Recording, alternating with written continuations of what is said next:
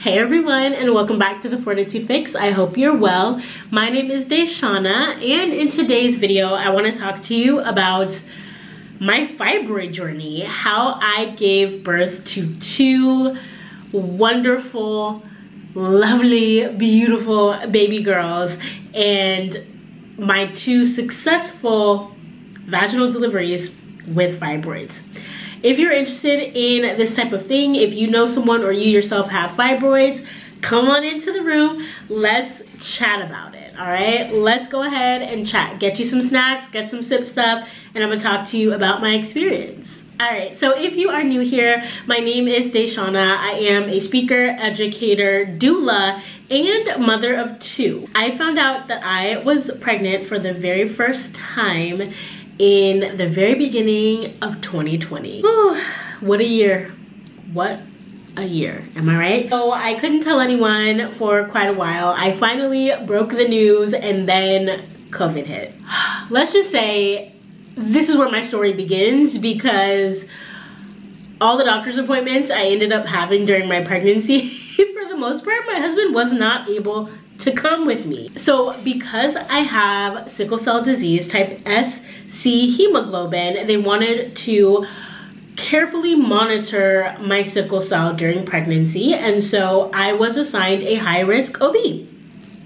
I went to go visit my high-risk OB and they did a ultrasound. I feel like they did both types of ultrasounds. I think they did like an internal ultrasound with the wand, and then they did the one over top. So either way, this is when they found out that I had fibroids. They counted 2 of them. During the earlier months of my first pregnancy, that there were 2 of them. One was at the top left, one was at the bottom right.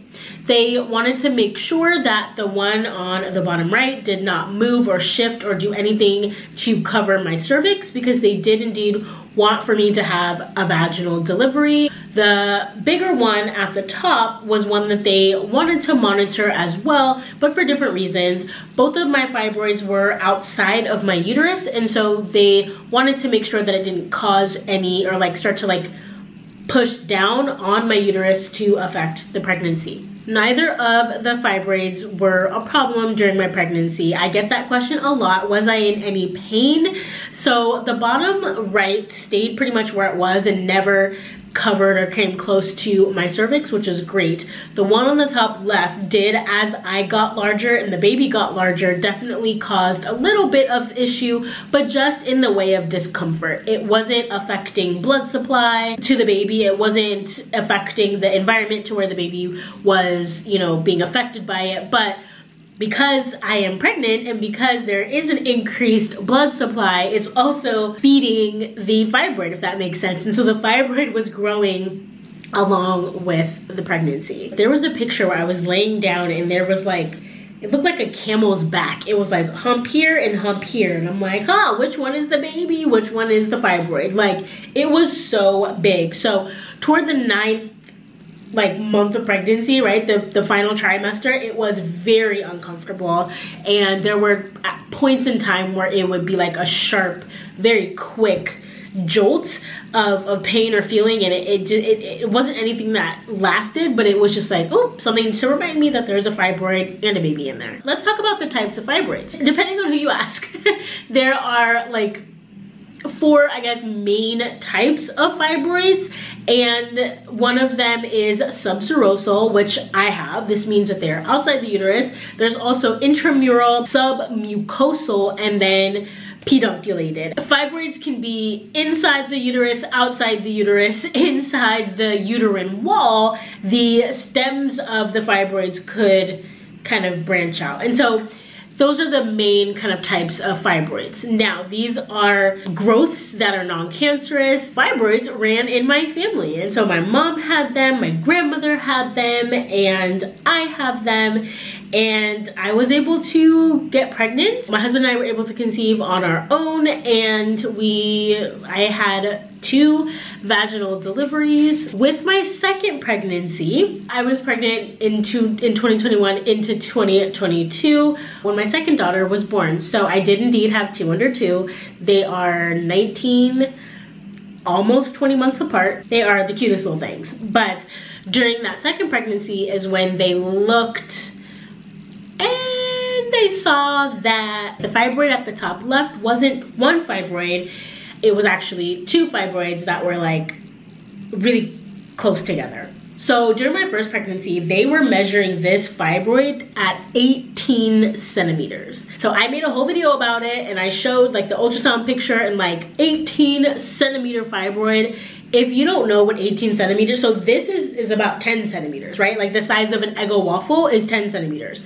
18, huge, okay? Huge. So they would be two 9 centimeter fibroids like pushed together. So instead of having 2 fibroids, I now have 3 fibroids for my second pregnancy. Same thing during that pregnancy. I was monitored very closely. I did go to the majority of my doctor's appointments alone, but that wasn't because of COVID. It was because we had a young child at home and my husband needed to watch her. When I gave birth, both times, neither of my fibroids were a problem in my labor and delivery. I did go to 39 weeks with both of my pregnancies. I went to 39 weeks and 5 days with my first pregnancy, and I went to 39 weeks and 2 days with my second pregnancy. I gave birth vaginally both of those times, and the fibroids were not an issue. I currently still have my fibroids, so one of my daughters will be 2 here in a little bit and the other is 3. So within those 3 years, going on 4 years later this year, they have not been an issue and I still have them. I had a very in-depth conversation with my like ultrasound tech as well as my high-risk OB about getting them removed. But given my personal history, the fact that I have sickle cell, the fact that my fibroids are on the outside of my uterus, I had no issues conceiving, no issues during my pregnancy or delivery experiences. It's really not a problem, and getting them removed could actually cause more issue than leaving them where they are. I have decided to leave my fibroids alone. Another question that I always get is if I'm gonna like have them removed before I have another child. So we may have another child, and I do not believe that I would get them removed beforehand unless again something changes. But we were able to get pregnant. I was able to be pregnant, and then I was able to deliver both of our daughters without any issues. So there's that. A lot of people ask like how, like, aren't you afraid of these, or I'm so afraid of them, or, and I guess yes, but I also have faith, and my faith is bigger than my fear, especially since I don't have anything to go on. My experience hasn't been scary. My experience has not been risky in the sense of my fibroids, so I am not feeling any fear or anxiety around it. I also am very familiar with my body and labor and birth and delivery anyway as a trained doula, but that doesn't mean that that's not the case for other people. I find that people who have found my fibroid videos in the past often come with a lot of fear, or like they just heard that they have fibroids and it is causing them pain. And again, it's going to be really about each individual case and like what type of fibroids you have and what other kind of health situations that you are going through. People have fibroids and they just assume that they can't have kids, and that's not true. Some people are indeed trying to conceive but are unsuccessful. That doesn't always have to be because of the fibroids, but it definitely can be an issue for some. If you are someone who has realized that you do have fibroids, you have been told that you have fibroids, I would first find out what type of fibroids they are, and I would have them tell you like about how many. I would have you also talk to them about removal, and if it is an option or a best practice in your situation.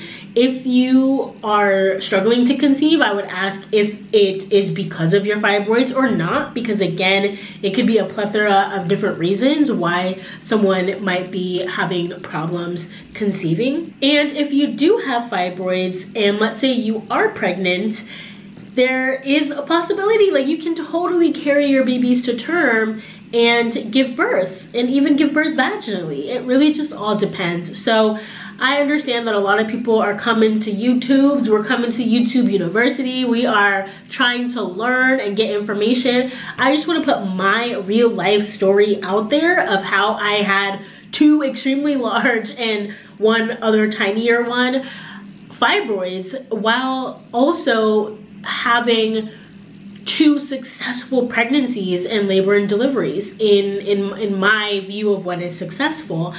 And the fact that I had 2 vaginal deliveries as well.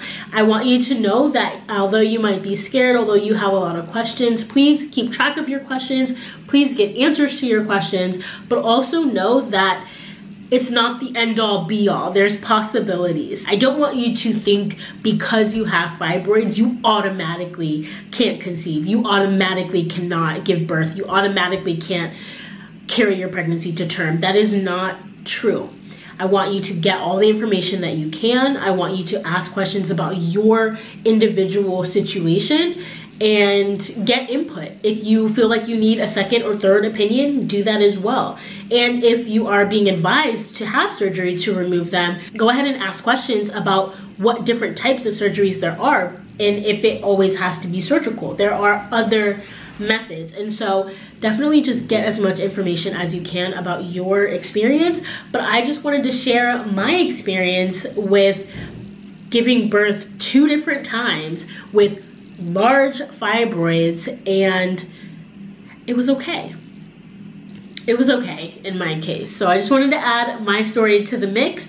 If you have any questions for me, go ahead and leave them down below in the comments. Go ahead and give this video a thumbs up. Go ahead and subscribe to this channel for more content like this, and go ahead and check out the playlist. I'm gonna leave it up in the card somewhere, but also down in the description box below. My playlist of all of my update videos on fibroids, and even the ultrasound of them seeing it, like, oh, that's a fibroid. Like, yeah, I have all of that. I recorded all of that. Go ahead and take a look at the playlist. Stick around, stay for a while. Thank you all so much for watching, and I will see you right back here in my next video. As always, remember to fill your cup. Bye.